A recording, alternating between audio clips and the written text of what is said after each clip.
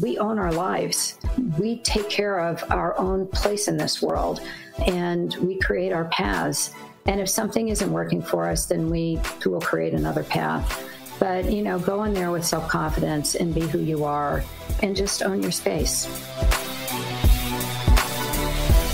Hello and welcome to the New Rules of Work, a podcast from the Muse where we explore the changing landscape of work.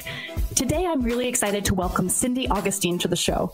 Cindy is the Global Chief Talent Officer at FCB, one of the largest global advertising agency networks with more than 8,000 employees in 80 countries worldwide. Cindy leads all aspects of human resources, including talent acquisition, change management, compensation, benefits, as well as culture and inclusion programs. Cindy, welcome to the New Rules of Work. Thank you so much. I'm really delighted to be with you today. I'd love to just ask you to start by telling us a little bit more about your career path. So how did you end up at FCB? And, for those who don't know you, just introduce us a little bit to how you kind of got to where you are today. I got to being here in a way that I would never have expected in any of my wildest dreams, because I never would have thought I'd be in corporate America. I would have never thought I would lead HR. I mean, when I was a kid, I thought I would be a musician because just about everybody in my family played an instrument and, was in the arts in some, manner or form. So I never really foresaw this being a career path of mine. I was a practicing attorney for probably, close to 15 years. And I was an employment lawyer, which is not what I thought I would do either. When I got out of law school, I actually thought I'd be in environmental law. And I got to a big law firm, and it turned out that the environmental law that they practiced was the other side.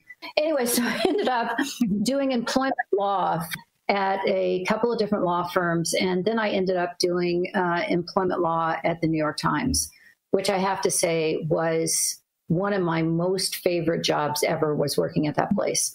And while I was there, you work very closely with HR.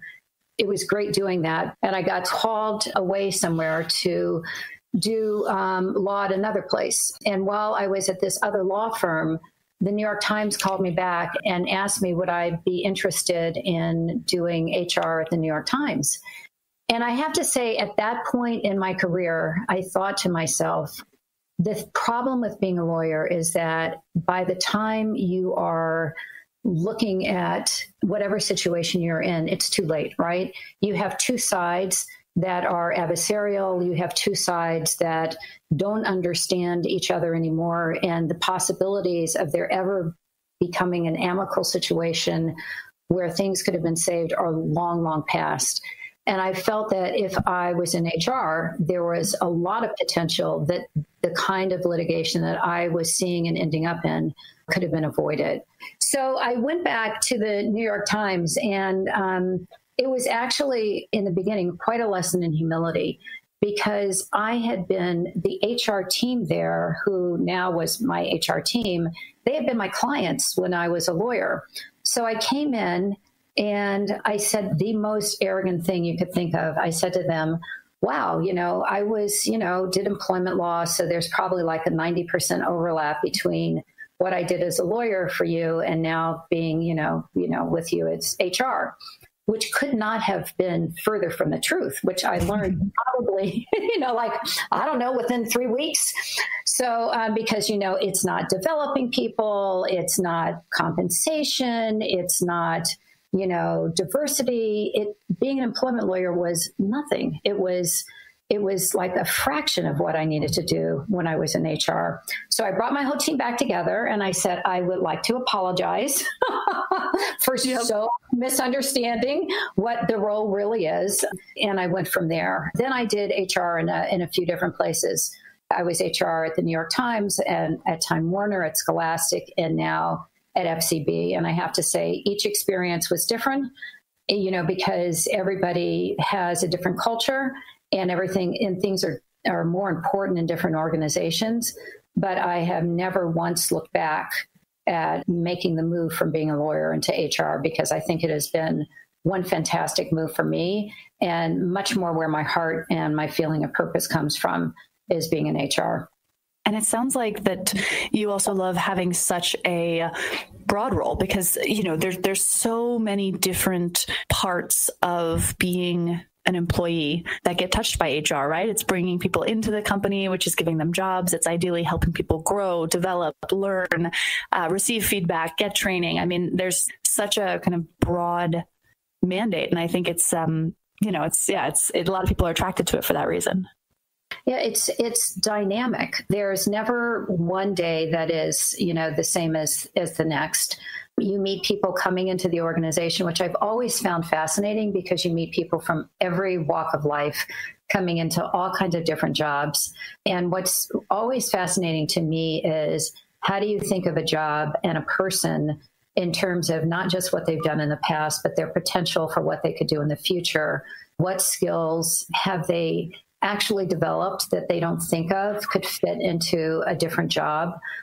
There's a lot of sort of systemic work that you do in HR, whether it's the broad talent management stuff, which would include succession planning or, all of those things. But it's, for me, the real energy for me comes when you see somebody, burst out and really see what they're capable of doing in the world.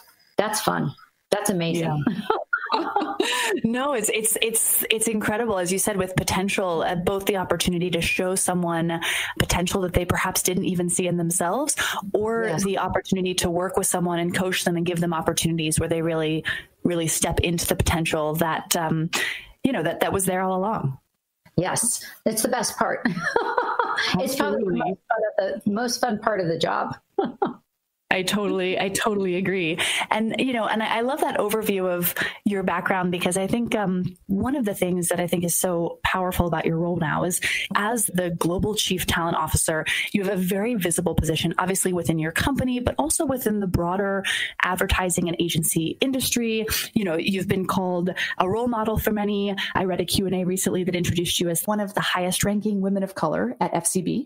And so I wanted to ask you, about this idea of being a leader, a role model, someone visible. And, it's always, I think, a particularly interesting thing when you come from a group that's not always represented at the highest levels of leadership. I know when I am sometimes on lists of like the top female entrepreneurs, part of me is really proud because I want to inspire so many other women to start businesses and to grow. And then part of me is like, well, why isn't it just a list of entrepreneurs? So how do you think about your role as a leader and as someone that inspires so many other people in their careers?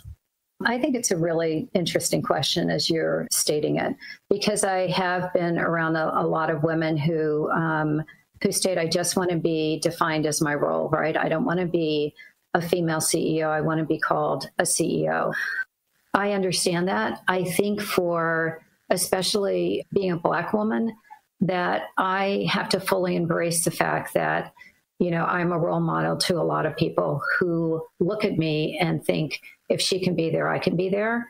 And I think it's a tremendous responsibility on my part to make sure that I live up every day to a notion of both what they can be, what they can aspire to be, that it is possible, that it's accessible, that I can help them, that there's humility involved in it.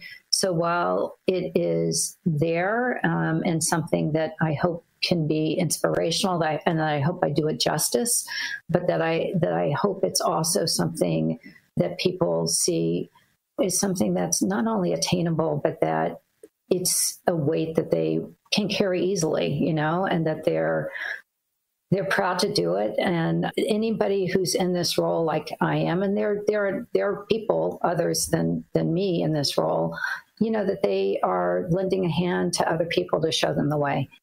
I feel really similarly. And, I think back to when I was starting the Muse and, I remember going to a presentation for one of the big startup incubators. And it was entirely men on stage, and thinking, I had gone to that event planning to apply to the incubator, and I left having decided not to apply. And luckily, a woman that I know basically kicked my butt the day that the application was due. And she's like, you can't not apply. If I'm going to give them grief for not accepting a diverse set of entrepreneurs, the best female entrepreneurs I know can't sit out the application process. So, just get in there. But it is really true that you can't be what you can't see. And I think that that's why it is so powerful to have, across corporate America, across technology, across advertising and agency, to really have visible examples of all types of people being successful, because it does give those people who are earlier in their career this sense that I too could get there someday. Yeah, and I agree. And I'm glad that you went ahead and did it, right? Because that will make it easier for the next woman to do it. And you made it possible for men to see you as naturally belonging there, right? Because you were there. I'm sure you represented extraordinarily well. And so I think that, it's not always easy to do it, but we need to stand firm and be in our roles and let everybody see that it's possible. We're doing it without a tremendous amount of sweat, and that we can bring other people along with us. But yeah, I do think it's important to show up, and that's why, while I completely understand when a woman CEO says, "Don't call me a female CEO, I'm a CEO," I don't mind at all being, a Black woman professional, because that's who I am. And it means something to a lot of people. And it means something to me, because it wasn't always easy. And people, when they see me first as Black. They see me first as a woman. And that's what I am to the world, So I'm not going to hide behind that. And it's important to other people that it makes them feel that that's also possible for them. So I'm not going to walk away from it. I love that. And by the way, that incubator, we got in, and we were the first all-female team that ever accepted. And I never would have had that chance. And frankly, I don't know where the Muse would be today if I hadn't gotten that kick in the pants from another woman, which I appreciated. Her name was Rachel Sklar, and she was just like, "You gotta do this." And it allowed, it allowed us ultimately to be in the place where we could get this tremendous opportunity and hopefully help others like us and other people be able to see themselves in that community. So I'm really with you there. And I think it's so powerful to just, as you said, accept that and own that. And for me, it can also be very motivating to say, I need to do my best every day, not just for me, but for all of the other people that I want to be welcome and successful in this industry too. Well, what you said gave me chills, and I congratulate you for that, because I think it's great and it's powerful. And as you said, it's motivating. And what I love is that another woman encouraged you, right? Because I do think that we are a huge sisterhood and we get strength from one another. Yeah, it sounds to me like you really built a lot of that into some of the work you've done more broadly at FCB. So I came across, when I was reading up for this episode, I came across the intentional inclusion workshops that you and your team run at FCB. And I love this idea. And so I was wondering, would you tell our listeners a little bit about these workshops? Are there any takeaways that they can apply from what you've learned in their own workplaces? What sort of impact have you seen? I think it's totally amazing, to be honest with you, what these workshops can do. These are the kind of workshops where we have people actually come to us and say, "Oh, I heard how fantastic it was. Can we come?" So that just tells you it's a different kind of a workshop. And we used to call it, in the very beginning, implicit bias, because what it does is show people that they have biases, and it is human nature. It is not a judgment to understand that if you are a human being, you're going to have biases, because that's just the way the brain works. So the first thing that we do in our workshops is just to say, here's some basic scientific facts. This is how our brain works. We all have stereotypes. It's a way for us to process information quickly. It's also part of what the socialization is out in the world, that we, the way we've taken in information over just hundreds of years, that we're going to have biases. So what do we need to do to understand those biases? What do we need to do to interrupt those biases? So a lot of it is just sort of self-awareness of where we are in our own lives, in our minds, and to be aware of that. And then the second part is that it's not enough to be aware of your bias. You have to do something with it. You have to be intentionally inclusive of other people. So the other part of it is, how do you interrupt the bias, and how do you make sure that you make room for other people and are inclusive of people that are different from you? Because frankly, that's where the magic happens, right? That's where you learn so much from other people. That's where you probably learn that you have a lot in common. The more diversity and inclusion you have, the more creative the work is, the better the company performs, both from a creative point of view and from a financial point of view. So we do a lot of that kind of work in our workshops. But because we're a creative organization, we also show actual work product, to show where they may have not quite made the mark, or something that is incredibly beautiful that has in fact done well. So we do that within our workshops. We tell people where biases might creep into decision making. So we do a lot of work, like if there was a hiring situation, where would bias, creep in? Where might it creep into creative reviews? And so it's a real work session.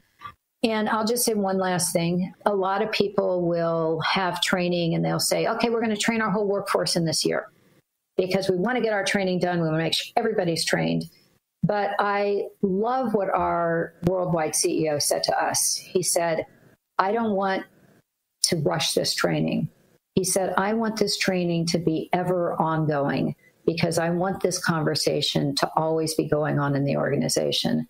So yeah, roll it out, but don't roll it out too fast, because every year I want people to be in and out of these kind of workshops so that people are always talking about it and people are always engaged in this kind of a discussion. So, and that's what happens. And it's always a topic here, and it's always something that's top of mind. You mentioned this before, but it sounds like you really make sure that you also tie back this work and conversation and training and other practices around diversity and inclusion to measurable business results. Absolutely. And when we look at creative work, we're looking at our own creative work. So if something didn't quite make the mark, we are talking about it. We're talking about it in our workshops. We're talking about it. We deconstruct our work and we try to figure out, okay, what happened? When did it happen? Where did we miss it? What conversations didn't take place? But not like this is human life. Mistakes will happen. What can we do to make sure that we have the right kind of education, we have the right kind of processes so that we don't have those kind of mistakes again, right? And what we found, especially now that we have the C&I communities, is that there's more of a safety net, because people know that if something's not feeling right to them, that they can go to the C&I community and they can say, please take a look at this work, because I'm not sure. So what the C&I workshops have done is it has generally increased everybody's awareness now, so that if they're not quite, something in my gut is telling me I'm not quite so sure about this campaign and it's making me uneasy, but I don't know why. They know enough now to pick up the phone and say, I want to talk to somebody about this. Can you take a look at it and tell me if there's something off about it?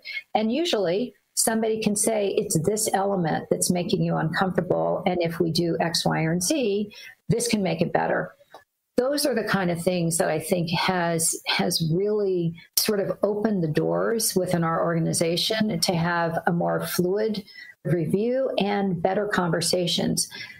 It can be an incredibly uncomfortable conversation unless we've had conversations about these things in a safe place, so that when you're outside of those workshops, you can continue to have a dialogue where people aren't uncomfortable, or if they're uncomfortable, we can manage the discomfort of having a conversation about, say, race or gender or whatever it is, and talk about it in terms of somebody's work. And when it's somebody's real life work, they're vested in it, right? So you want to be thoughtful and careful about how you talk about it, but all of us are committed to having the right result.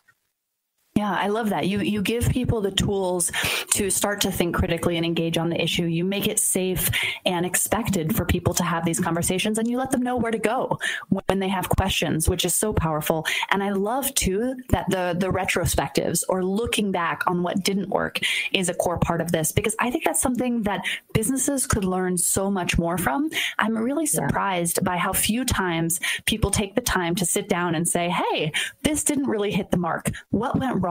What can we learn about the process, the output, the data, the decision making, so that we can avoid this in the future? Because it's an incredible opportunity to learn and to improve, the way that you're going to get work done in the future. So for that, I will have to say that I am a huge believer in the postmortem. I was at the New York Times and I worked for one of my most favorite people. And she did this on it was when I was in the legal department, actually. She did it on every project. And the whole idea was not to assess blame. The whole idea was, how do we improve the process so that it's better the next time?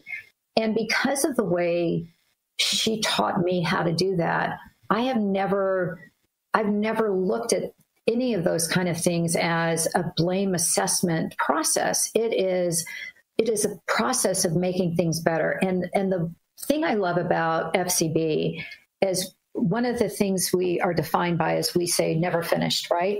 We are never finished. So in terms of our creativity, never finished means that if we develop a campaign, it can live in many iterations in the future, right? It has a big, big idea. It can be on many different platforms, and it can grow. And it can grow into the next iteration, and the idea will grow and grow and grow in the future, right?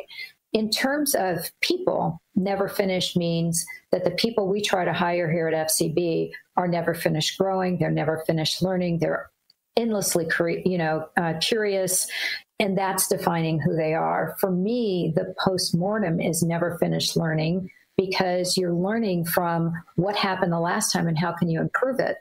So, there's a lot of different areas we can do this in. If we didn't win a pitch, we can look back at the pitch and we can say, what did we do that was excellent? What did we do that, we could improve on, and learn from that for the next time we do it? It's practice, right? And so, I think we try hard to make sure that ethos of never finished learning is embedded in everything we do. I really love that. And I think that, I joked the other day to someone, I'm like, look, I don't know all the answers, but I will learn faster than almost anyone you ever met. And I think that idea of being unfinished and being willing and eager to constantly learn and improve is so powerful. And so in closing, I often like to ask my guests to share a piece of advice with our listeners. And so I'm wondering, in our audience today, I'm sure we have a lot of folks who are the, quote unquote, only on their team and their department and their company, or they're listening to this and they're really motivated to think about, how they can show up better to create a more inclusive, future forward workplace. For these people, what advice would you have for them?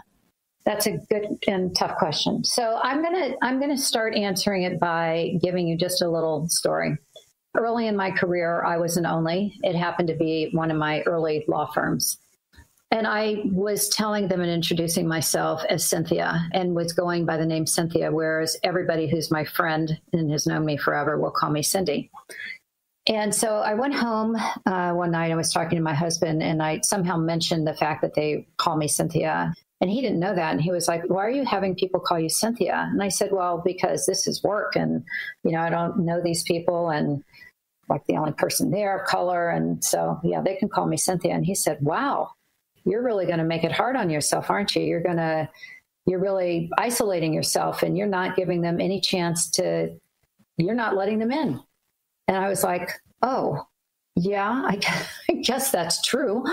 I probably let everybody still call me Cynthia for a couple of weeks after that. But I think my learning from that was I was self-protecting, right? I was not letting anybody in so they couldn't reject me, or they couldn't hurt me, or they couldn't do anything to me, because I wasn't going to let them, because I was putting up this artificial barrier around myself.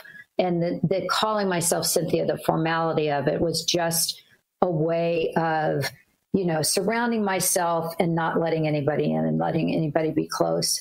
So I guess my lesson from that, and being an only for many, many other times in my career and a lot of times in my career, is let people in, take the gamble, understand that when people ask you questions that you might think, gee, don't they know that, or shouldn't they know that? Have some generosity, because usually questions are in an effort to understand and to know and to create a bond as opposed to hurt. And do the same, try to make that effort to get to know other people, to be welcoming, and to lead with inquiry and curiosity, as opposed to staying aside and self-isolating, because that's not going to do you any good. And it's not going to help you feel included, be included, make a difference, help other people, make sure that you're not the only if you do those kind of things. So I would say jump in with both feet, learn as much as you can, and be the kind of person that you would want everybody else to be that you work with. Be unafraid. It's just really important not to be afraid. And I think that's obviously so much easier to say than to do, but go in with courage, because what is it that anybody really can do to you? I mean, we own our lives. We take care of our own place in this world, and we create our paths. And if something isn't working for us, then we will create another path. But, go in there with self-confidence and be who you are, and just own your space. Then do it with a little courage. I couldn't agree more. And so for anyone who's listening who has been, excited or inspired, or is just really interested in learning more about FCB, where should they go? Well, that would be terrific. And they should come to fcb.com, and that will also show them all of our social channels that we have on Instagram, Facebook, Twitter. And we would be delighted if they would do so. Well, wonderful. Thank you so much for the time that you spent with me today and for all of this. I really appreciate it. Thank you. I had a terrific time with you as well. It was a great conversation. Wonderful. And for all of you, tune in next week for the new rules of work. The Muse is the best place to research companies and careers. More than 75 million people each year trust the Muse to help them win at work, from finding a job to building the skills to help them grow and advance. Organizations use our platform to attract and hire talent by providing an authentic look at company culture, workplace, and values through the stories of their employees. You've been listening to The New Rules of Work. To learn more about this episode and to research companies and jobs, visit themuse.com. To ensure you never miss an episode, subscribe to the show in your favorite podcast player. If you have any questions for The Muse or for host Kathryn Minshew, feel free to reach out to press@themuse.com. Thank you for listening. Until next time.